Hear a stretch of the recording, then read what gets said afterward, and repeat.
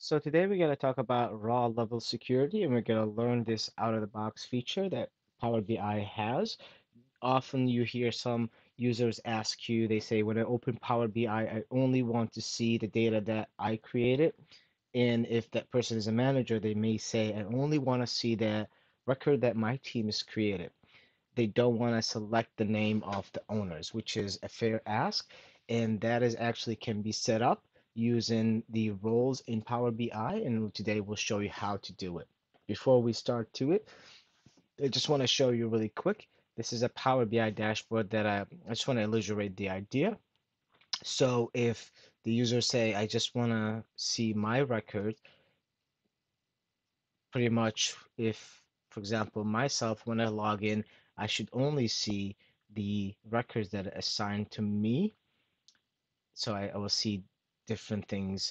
And in terms of a manager, for example, if manager is Sam logs in, Sam want only to see the record that belong to his team.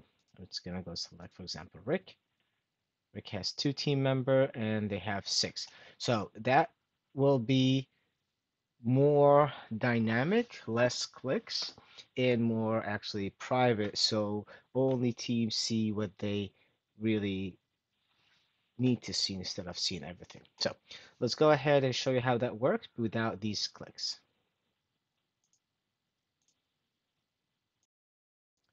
Before we start creating roles, let me show you something really quick. There is two DAX formula that you need to be familiar with. The first one is called username and the second one called user principal name. These two DAX format it will help you understand how your raw level security will work once you implement it. So you can create a quick measure and you just type in username in exactly that same format and another measure with that format. And once you do, you can put a card just to see what's the outcome is.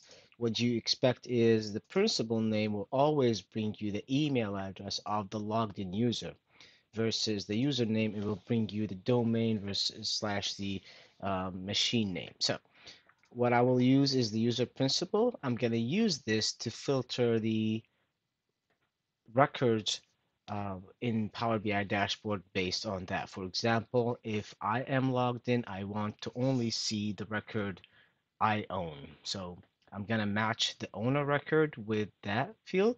So it will act as row level security. We go back to my dashboard. Now I will create the roles. So I go to modeling. Before I do that, I just want to show you something really quick. I go back to data and go to my tables.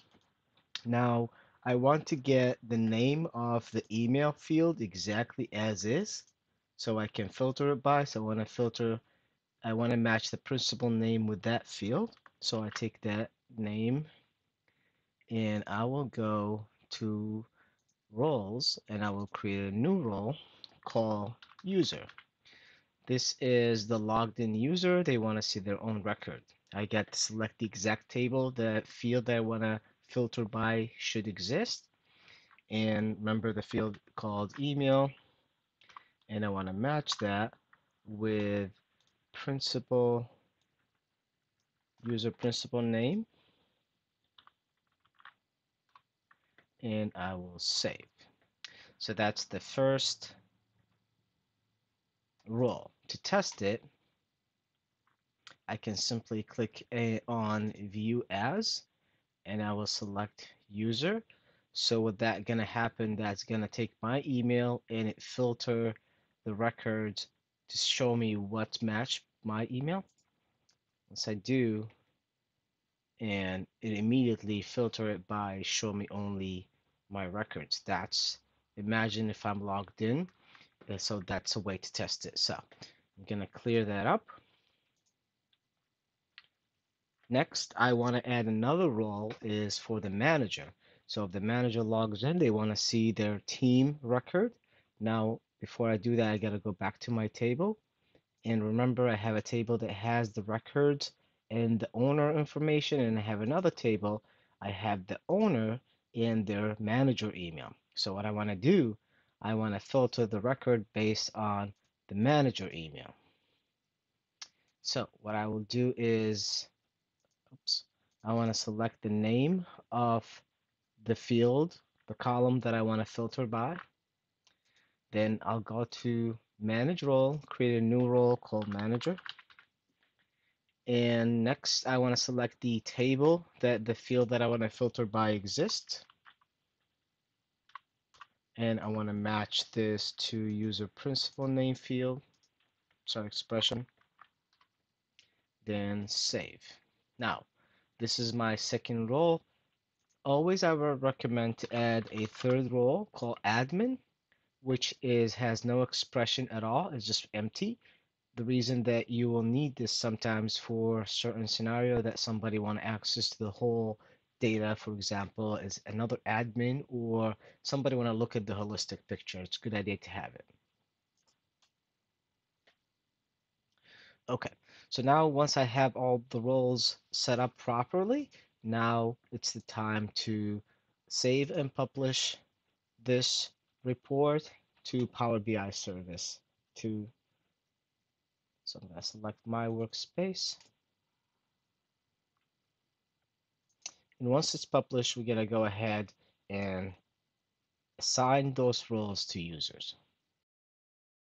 Once we publish the report, we'll be able to see it into the apps.powerbi.com, my workspace, and you can find your report by just typing the name of it, and this is my report. You'll see a data set automatically and report created. When I want to assign the roles to users, I have to go to the data set, and you will see you select security. Once you do that, you'll see these three roles that we created, which is admin, manager, user. So I want to, if you have a list of users or group, you can actually start typing their name to add those users to these roles.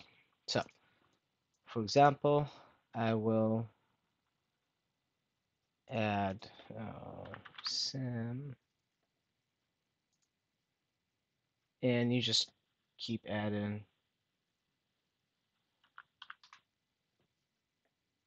the name as you go. Then you save. And you continue, do the same thing when it comes to managers and admin, and the same thing. Now, once you do add the roles, the third step that you do is you share that report. Once you add the roles to the data set, you go ahead to the report and you share that report with the users that you want them to access the report.